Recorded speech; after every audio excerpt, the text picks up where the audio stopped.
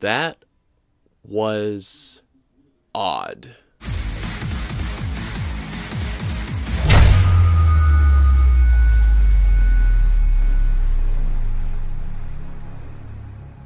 So, Poor Things is a black comedy film directed by Yorgos Lanthimos, in which we follow a character named Bella Baxter, portrayed by Emma Stone, a girl who has been brought back to life by a scientist, portrayed by Willem Dafoe. And when Bella Baxter meets a slick lawyer, portrayed by Mark Ruffalo, the two of them run off on, let's just say, a hell of an adventure. Alrighty guys, so let's get into Poor Things. Excellent!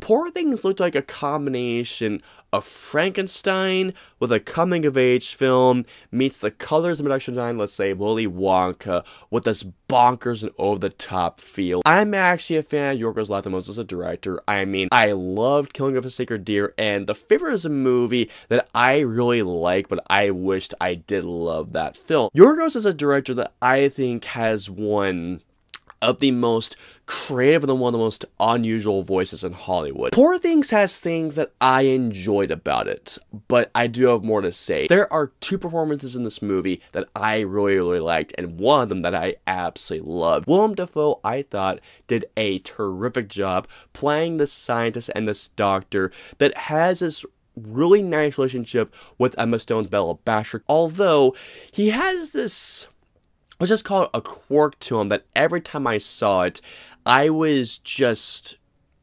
Willem Dafoe, I thought, was terrific in this film, but let's be real here, guys. One of the stars of the show is easily Emma Stone as Bella Baxter. Emma Stone gives, without a doubt, a brave and a courageous performance in this movie, as she does things in this movie that I imagine takes a lot of trust for an actress and a director. Something that I absolutely love about Emma Stone's portrayal of this character is really seeing her taking that mentality of that character and really going for it. I mean, there are sequences in this movie to which she...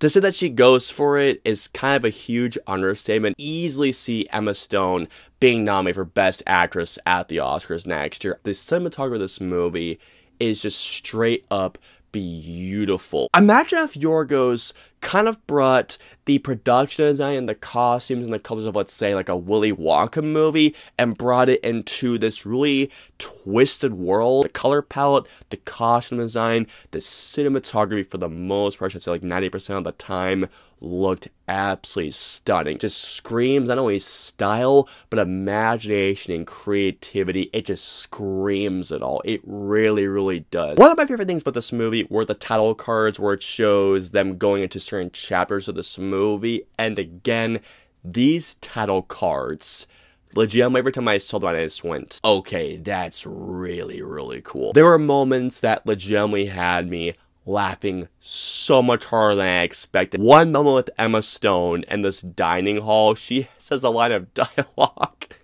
I was not expecting for this line of dialogue to be said, and just the way how she's preparing herself to do this thing had me really laughing hard. Well, that's just fucking great!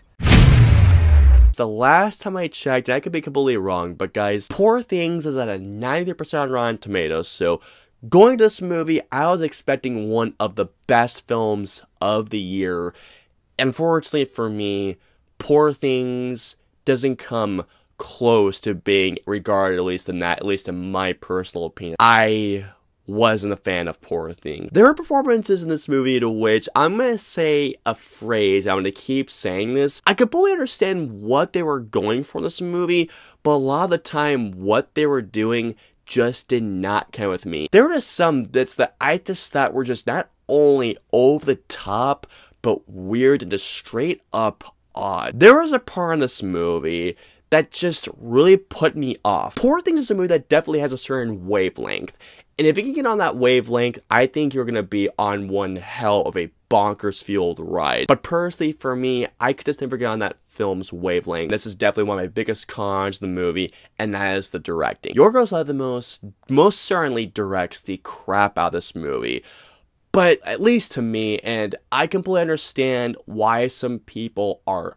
absolutely this. As a matter of fact, I do understand why some people are loving this movie, because I get what this movie was going for, absolutely. Yorgos Lanthimos' direction, at least to me, was very, very style over substance. I completely got what this film was going for in terms of the storytelling, in terms of the actual tone this movie was going for.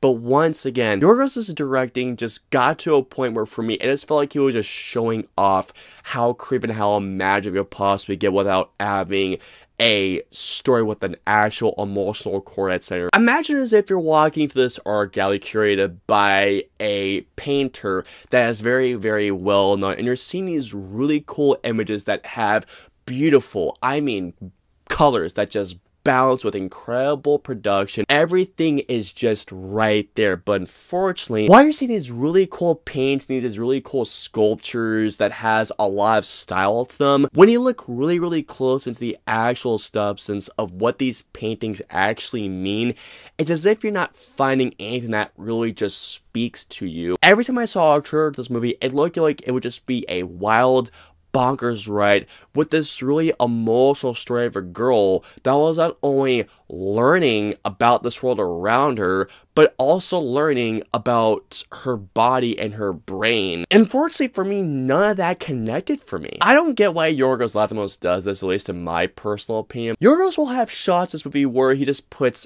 fisheye lenses. The fisheyes in this movie just were distracting. There were these other shots in this movie where it has this vignette that has this look to them where the shot looks cool itself, but it has this vignette that goes into the circle-like shape. And again, like the fisheye, these lenses were just really distracting. This is a movie that, at least for my eyes, screams so much style, but really not a lot of substance. While this movie was bonkers and over the top and wild, and don't get me wrong when I say this to you guys, I completely got that that was what they were going for, absolutely, but it just never worked for me, and it never got me connected on the emotional level I was hoping for. And here we go. So overall, I really, really wish that I was joining the chorus praising Poor Things.